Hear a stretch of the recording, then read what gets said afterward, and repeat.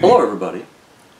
Today I want to talk about how you decode your RPO labels and how you find information on your historic General Motors car. In particular, people have been watching the videos on my Camaro, and I've actually had a few comments of people trying to understand how to decode these. So this morning I'm going to try to show you a few of the resources you can use to understand the content of your historic GM car. There are several resources I've used at digging into my Camaro, and I have had some experience in the GM systems, and I'll try to give you an explanation of what's available and how these systems work. They're really fairly complex, and I'm sure I'll miss a few details, but I'll give you the gist of things that maybe will help you dig through. So to start with, I'm going to skip RPOs altogether for a second. There is a facility in Sterling Heights, Michigan, known as the GM Heritage Center. It's really a wonderful place, and I'll show you how to access it online in a few moments. It's not open to the public for individuals, but groups can schedule time to come in, and it's a facility that, typically they have 100 old historic GM cars on the floor that you can go in and walk around. And years ago when I was first there, they had quite an extensive paper and microfilm collection. They were bringing together all the records that they could find, historical records. And from what I see on their website, it looks to me like they've done a pretty good job of converting a lot of it into electronic format and making it available to you. The Heritage Center is a really fantastic place. I've had the opportunity to be there, I don't know, 2 or 3 times in the past, and it's really cool to be able to walk through and walk around all those historic cars. I'll show you in a minute how you can get some information on your old GM car through their facilities. And then we're going to talk about RPOs. RPOs are a regular production option. There are also some other things called limited production options, special options. There's a variety, but for the most part, if you have a GM car, you're mostly worried about your regular production options. And there are kind of 3 levels. Now, RPOs are a 3-digit or a 3-character code that defines how your GM vehicle is built. In addition to that, there are like special RPOs called broadcast codes that in the assembly plant, they will have a build sheet, and the build sheet specifies what parts go on the car as it goes down the assembly line. Sometimes those are the straight RPOs that you'll see commonly, and sometimes these broadcast codes are even more detailed, and I'll explain that a little bit more in a moment. Every vehicle, I don't know when they started doing this, but every vehicle in recent history that I'm aware of has an RPO label somewhere in the car. Depends on the kind of vehicle. In my Camaro, it's on the underside of the console lid. In a lot of cars, it's in the trunk. It could be on the trunk lid. It could be in the glove box. It could be even under hood on some vehicles. But it's intended to be a service parts label. In other words, when you go in to buy parts for your car, you find that label, you find the RPO, and the dealer can select based on that RPO. They should know how to service your vehicle, what the specs should be, and what parts, where in the parts list to look, what the options were on your car. In more recent years, they've even started to do that on a QR code that you can read with your phone, and you won't find it with all the RPOs printed out that you can read directly. A few cautions, I guess, about RPOs. There are a lot of rules for how you assign an RPO. As you can imagine, there are only 3-character codes, so there's a limited number, and in a company as big as like GM and the number of vehicles we build, eventually you run out of codes. It doesn't take that long before every 3-letter code, 3-letter and digit code is used up. In addition, they're partitioned by the type of part. So engines, you'll almost always see engines will have an L code, right? LT1, famous RPO code. But because they're only 3-digit codes, these codes get reused. I'll use LT1 as an example. After several years of a code being inactive, I don't remember, it's 5, 6, 7, there's a rule. Once the code's been inactive for a number of years, it can be reassigned. So if you're going to go back and decode your older GM car, I think we've used LT1 at least 3 times. It's really Chevy, it's a famous performance engine, right? So we used it once in the Camaros back in the 60s, once in the 90s, and it's now being used again. I think it's still in, well, maybe it's now discontinued again. But we reuse and recycle those numbers. So be careful if you're decoding. It could point to multiple parts, multiple engines, depending on the year of your car. Also, 2 parts that have the same RPO code aren't always the same part. If you have an RPO for a rear axle that says on your labels, like the Camaro says GU6, well, GU6 is a 342 gear, but it doesn't specify whose axle. Basically, any axle with a GU6 would be a 342, but the axles may be all different. Also, sometimes, like with engines, the same RPO might get used multiple places, and they'll have different dress parts or different, say, front engine and accessory drives and have the same RPO. So an RPO doesn't always drive a single part number. There could be multiple part numbers of assemblies against a single RPO. This is really a challenge, it's really a trick, and the engineering teams work with the administrators of the RPO system to decide what the right breakdown is, so that when a car comes in for service or warranty work, that we understand what the content is, and the car gets serviced properly. Finally, to break this back down, and I alluded to this in the beginning, there are really 3 levels. And there may be more than 3, but I'll stick to 3. The first level is there's a marketing option code, and then there's a component RPO, and then there's a detailed broadcast code that the plant uses. And ultimately, they're all RPOs, they're all regular production options, but they're used differently. On my Camaro, I'll use my 85 IROC. If you went to the dealer parts book to an order sheet, you would say, I want an automatic transmission with overdrive. The code for that is an MXO. And MXO was the marketing code for an overdrive automatic. It could be any overdrive automatic, but MXO said it had an overdrive. I believe it was an MX1 would be a non-overdrive, like when we had 3 speeds and top gear was 1-to-1.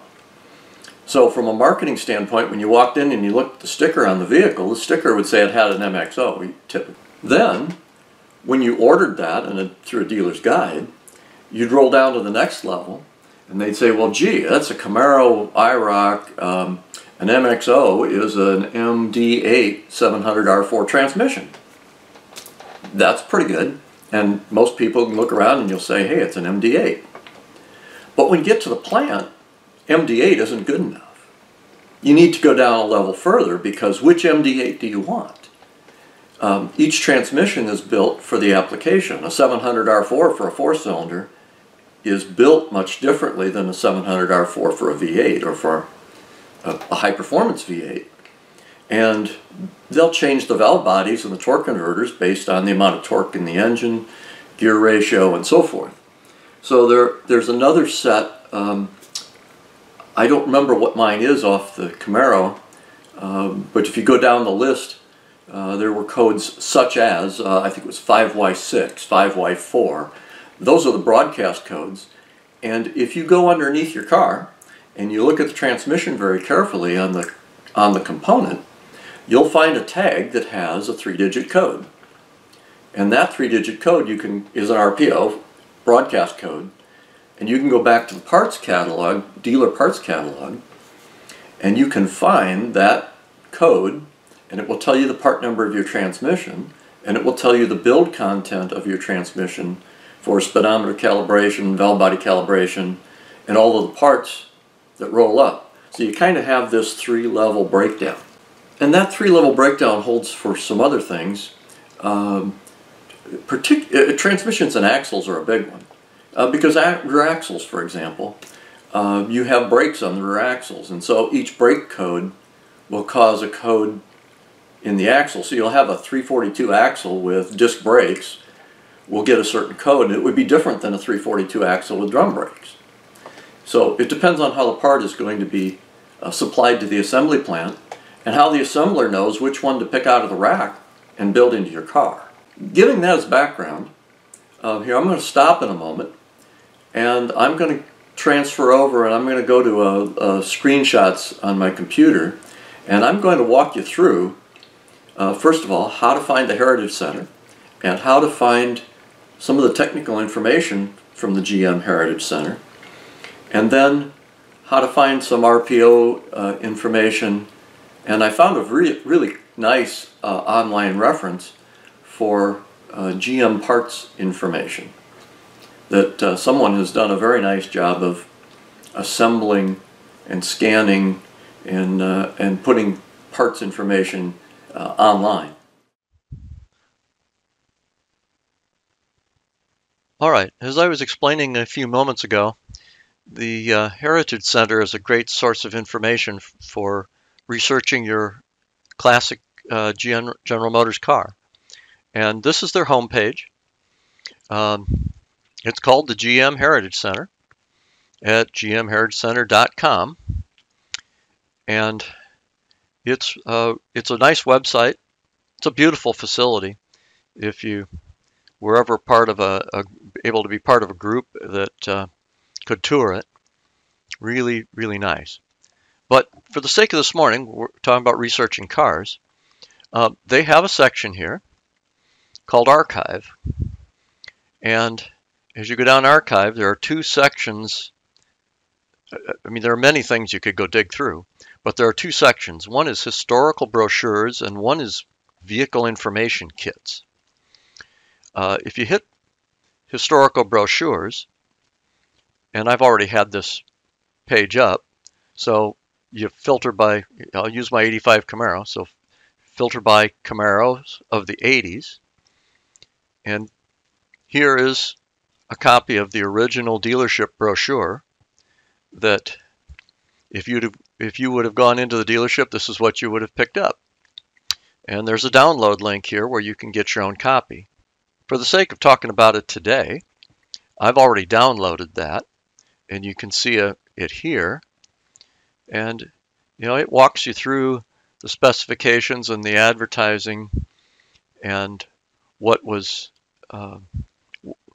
you would ask for when you went to the dealer to order the car. So, pretty nice resource. Good old full-colored brochures. The second one is, if you come down here and you go to the one called Vehicle Information Kits, well, they mention up here, I'll stop for a second, you can order printed information in some cases. This will give the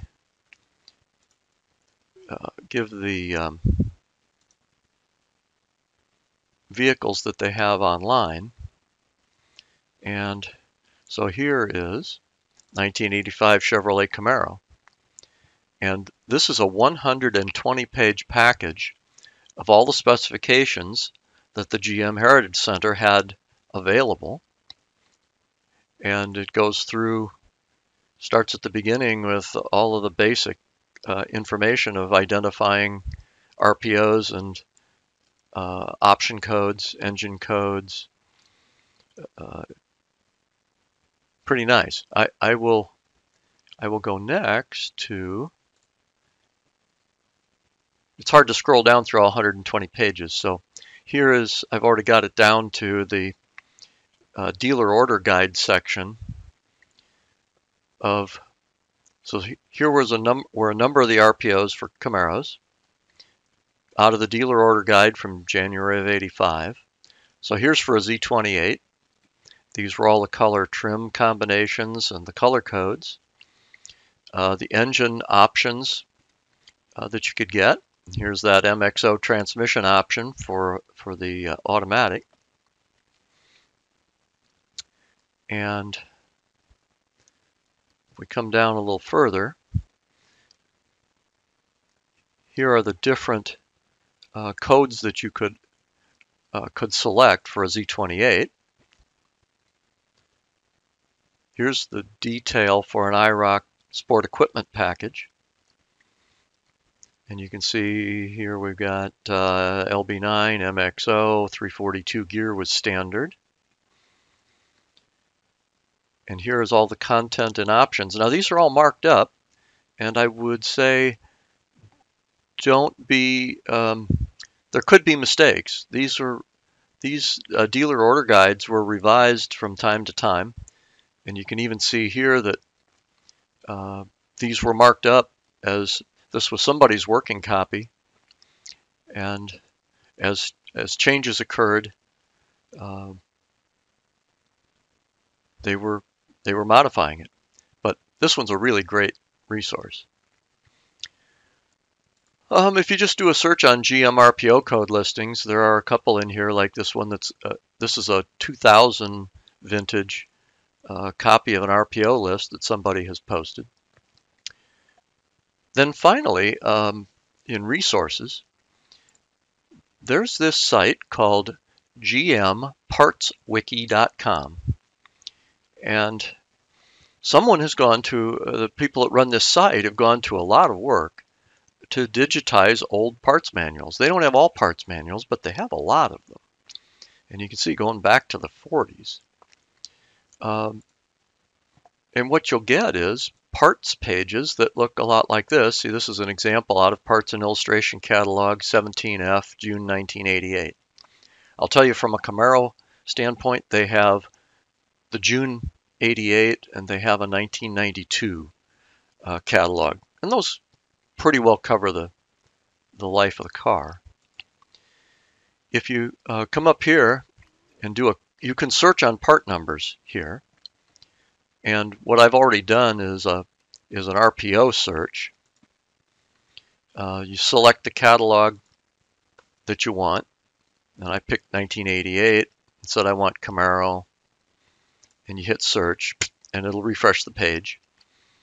But here, if you do a selection, here's a whole listing of all of the RPOs active in 1988. That's in the front of the parts catalog. And so it'll tell you the RPO, the first year they used it, the last year that they used it. And so if it's an 88, it was still going on. If you hit these little thumbnails up here in the corners, you'll go to the next page, and you can click through the whole list of what was available. If you click on these pages, this site will bring up a PNG file that it's just a photo file, but you can save the photo file back to your hard drive and keep it for reference if you want. So this one works very nicely. Then going to the transmissions, I said you had an MXO, which is the overdrive automatic. For the Camaro, we know it's an MD8 700R4. So that's the next level RPO. Then if you move forward, if you went underneath your car and you went to the transmission and found the label, the name tag on the transmission, and then brought that back, you could get an assembly part number for the transmission. And here's the build content for what is part of that transmission in order to make it right for your application. I haven't found a way to find this code by starting at a VIN number and working your way down yet. There probably is a way, but right now the best way is go to your transmission and work your way back.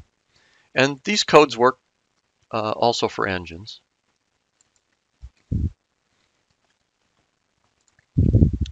So here's the engine assembly codes. And you can see for an LB9 in 85, there were 4 of them, which probably depended on transmission or rear axle or emissions class. they had different ones assigned for each application. Also, this is a parts and illustration catalog, so if you want to understand the content of your particular car, here's the 1985 to 88F. These are all the part numbers, parts and part numbers. These are the group codes. GM has a code that if you know this number, you know what kind of part it is. Generally, 3s are related to engine, and 4s are related to transmission, for example. But each they have something they call a universal part code, UPC-FNA, and so they code things by a standard number and a standard name. If I go over here and hit the thumbnail, here's a picture of what all the parts are. So you could come in the picture and go, gee, I think I need a fuel rail. And there's a 9, and then I can go back over here to the 9, and it's not a fuel, or it's a tube. Tube intake manifold right hand and left hand. So those are the runners. And if you go back to the search page, you can also search on the part number and get some more valuable information out of that. Here's the second page for, again, this is the emissions one. There are also base engine ones that will get you down to rod bearings and so forth. But if you're looking for parts,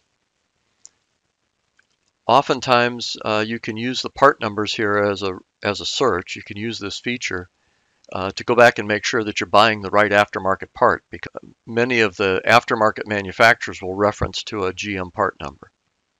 Very handy. And finally, I'm going to show you here this is a spreadsheet. This is a decode of my RPO label from my IROC. And I went through these sources. And so some of them came from that parts manual that I just showed you. Some came from the 1985 Dealer Orders Guide. There are some that came from a master RPO list because I couldn't find them in another list. But you've got the A's up here that are seats and windows, B's that are interior parts. Here are your spoiler and stripe for the hood. They've got speedometer calibrations. Somewhere in here I wanted to show, let's see, LB9 engine. There's the transmission. So in this list, they not only showed you the MXO merchandising option, but they also showed you that it was an MD8. What they don't show you is the next level down, which is the broadcast code for the specific MD8 that you have in your car. And once again, there's the axle ratio 342. But this is how the whole build looks, down to springs. The springs get selected based on the weight of the individual car, based on the option content. So there are a number of those. And again, they would have broadcast codes so that the assembler on the line knows which pieces to put on your particular car to match the build sheet. So I hope that helps those of you trying to understand the content of your classic or historic GM car. And I wish you success in your searches.